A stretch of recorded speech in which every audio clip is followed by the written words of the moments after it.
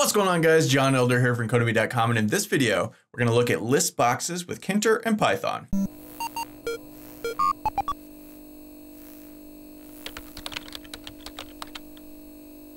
Alright guys, like I said, in this video, we're going to look at list boxes, but before we get started, if you like this video and want to see more like it, be sure to smash the like button below, subscribe to the channel, give me a thumbs up for the YouTube algorithm, and check out Codemy.com where I have dozens of courses with hundreds of videos that teach you to code. Use coupon code YouTube1 to get $30 off membership. That's all my courses, videos, and books for one-time fee at just $49, which is insanely cheap. All right, in this video, we're going to do list boxes, but before we get started again, check out this gash I got on my head yesterday. I was out in my yard, I turned, walked right into a tree branch.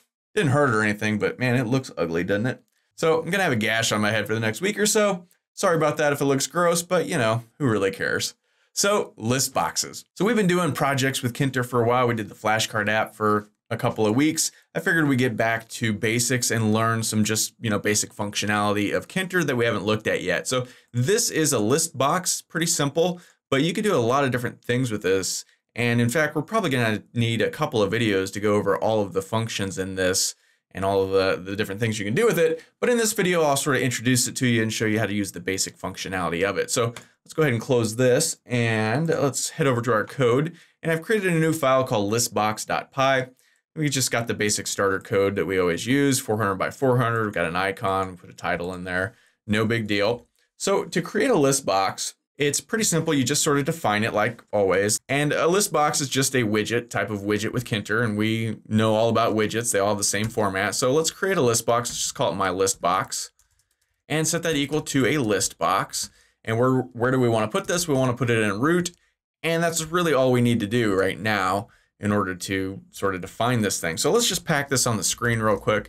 Let's give this a .pack. And I'll give it a pad Y of 15 just to smush it down the screen a little bit. So let's go ahead and save this and head back over here and run Python listbox.py. And when we do, we see we get this box. It's just a box. Now notice there's no scroll bar and it doesn't have one by default. So if your list is particularly long and you want to scroll, you have to add a scroll bar. That's sort of a more advanced feature. We'll talk about that probably in the next video. But yeah, that's all there is to it. There's your list box. Now, in order to put things in, you could do it a couple of different ways. You can just do it manually, or you could create a list and loop through the list and put each of those things in there one at a time.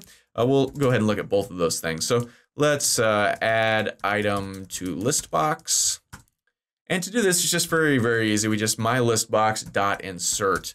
And insert does just what it sounds like. It inserts, and there's two parameters inside this function. There is an index and a string. So the index is the index number, the item in our list box. Which position do we want to put it in? And the first one is 0. You can also use end if you want to do the last one. We'll put in, this will be the last one. And then you put a string, whatever you actually want to put in here. This is an item, right? And that's really all there is to it. If we save this and come back here and run this again, we see this is an item has been added to our list box. And if we want more than one thing, we can just sort of copy this and add it again. Let's just call this one second item. And notice we're putting in for each one. So the first time this gets run, Python starts at the top of the file and it goes down and it executes one line at a time. So it's executing each of these lines. It comes to this line and it executes it. It says put it on the end. So it puts it as the last one in our list box. And then it drops down and does this one. And this one says put it on the end, so it will put it on the end. So it'll just keep putting them below the last one, right? Which is probably what you want. So let's save that, run it. And we see this is an item and there's our second item. If you wanted to do the opposite, if you want to put the second item first, then you could just designate that here with 0, right? So if we save this and run it, now second item is the one that's listed first, right? So that's pretty cool. It's pretty easy and pretty simple. Now let's add a list of items. This is probably more like what you're going to do. So I'm going to just create my list, and this is just going to be a Python list, and we can put anything we want in here. So I'm just going to go 1, 2, 3, and that's fine. Now we can just loop through the list and put each item in there. So let's go for item in my underscore list, colon, and then we just do the same thing we did here. So I can just copy this.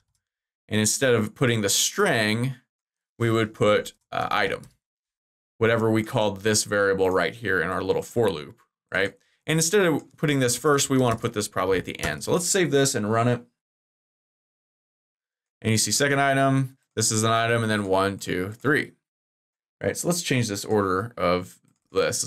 Let's put each of these on the end so it looks a little better. Now notice end. I'm using, this is a special keyword in Tkinter, end. We've seen this before. Sometimes this works. Sometimes you need to go in quotation marks, end, like that. I don't know if it's a Mac thing versus a Linux thing versus a Windows thing.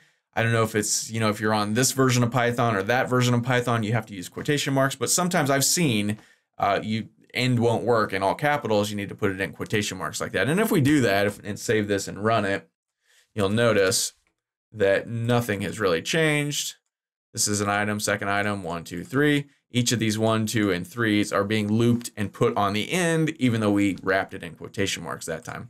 So, okay, that's cool. Now we can also, you know, change this around if we want to put those items first. So now it will be 3, 2, 1 will be the first ones listed, right? So if we save this and run it, we see 3, 2, 1, and then this is an item, this is a second item. So, okay, that's cool, right? So pretty simple to add things to our list box. And again, we're using 0 for the first thing. You know, if you wanted to put something as the second thing or the fifth thing, you know, whatever, and I'm going to change this back to end, you can do that. So, you know, if later on we wanted to add something, let's say a new thing, let's grab this, and down here, let's create a new thing. And we wanted to put it in a specific spot, for instance, the third position or the second position. Now remember, this is sort of like a Python list. The index numbers start at 0. So 0, 1, 2, this will put it as the third thing. So if we save this and run it, we see a new thing is now the third thing. 0, 1, 2. The second item is the third place, right? Because they start at 0. So you can do that. So pretty cool, pretty easy. So now, how do we do stuff with these? How do we like select an item and do something with it? You know, if we click on it, let's run this again real quick. If we click on one of these items, you know, they kind of highlight, but you know, now what, right? So let's create a button really quick. And I'm just gonna call it my button. And that's gonna be a button, and it's gonna be in root. And the text will be, let's delete, right? And then the command will be delete. So first let's mybutton.pack this. Let's give this a pad y of 10, just to smush it down a little bit. Now we need to create this delete function. So I'm just gonna right here go define delete. And what do we wanna do here? Well, to delete something, we call the .delete function. So in our case, it would be my underscore listbox .delete. Now this is a function, and now we need to tell it what we want to delete. So when something is highlighted in your list box, when you've clicked on it, that becomes the anchor, right? So we want to delete the anchor, right? And that should work. So now let's save this and run it. And so we have, this is an item, second item, 1, 2, 3. Say we want to get rid of 2, we can highlight it, and boom, it disappears, just like that. So select second item, boom. And we can come through here and delete each of these if we want. So that's cool. So that's how you delete them. What about getting them to do something? Like if you want to select it and then do something else with it. Well, let's create a second button. Let's go let's just copy all of this. And let's call this my button 2 because we're lazy. And let's say select. And instead of a command of delete, we want to give this select.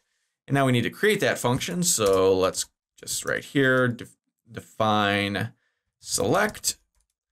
And now let's create a label down here. Let's call this my underscore label.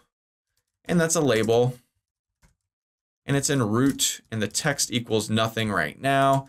And then let's let my label dot pack this and give this a pad y of 5 or something to smush it down a little bit. So we've got a label, we've packed it on the screen, but there's nothing there. Now we want to put whatever we've selected from the box in that label. So in our select function, we can call my_label.config and then set that text equal to something. What do we want to set? Well, we want to grab whatever's in our list box. So let's call my list box and we want to get it. We're familiar with .get, right? Well, we have to now also designate what from the list box we want to get. We want to get whatever's been selected, and we already know that that is the anchor. So we can just get the anchor, and that should work. We may need to global my label. So let's just do that just in case. All right, so let's run this thing. So we can say second item, select, boom, second item appears. We can grab 2, select, boom, now it's 2. This is an item, select, boom. If we want to now delete that, boom, it deletes there. It doesn't delete here. We can change that just for fun. Really doesn't have anything to do with our select button. But up here we can go, we just copy this whole thing. And in our delete function, we can just set that text then equal to nothing again. Oh, there we go. All right, so let's save that, run it. So if we select the second item, boom, if we then delete it, boom, it disappears from there and it disappears from down there. And that's kind of fun. This is an item, boom, gone from there, and that's all there is to it. So list box, pretty easy. Now I just blew through some of the basics for list boxes. There's a lot of other things you can do. You can add a scroll bar. We'll need to look at that. You can set it up to where you can select more than one item, right? Because you might often want to select more than one item. And so we'll have to look at that. This video is getting a little bit long, so I think we'll stop right there. Plus, I got a cut on my head. Right? I don't know. You know why I got that cut on my head? Because not enough of you smashed the like button. That's right. That's what happens when not enough of you smash the like button. You got to stare at my horribly disfigured, scratched head. I don't know. So anyway, that's all for this video. If you liked it, be sure to smash the like button below, subscribe to the channel, give me a thumbs up for the YouTube algorithm, and check out Codemy.com where you can use coupon code YouTube1 to get $30 off membership. So you pay just $49 to access all my courses, over 40 courses, hundreds of videos, and the PDFs of all my best-selling coding books. Join over 100,000 students learning to code just like you. My name is John Elder from Codemy.com, and we'll see you in the next video.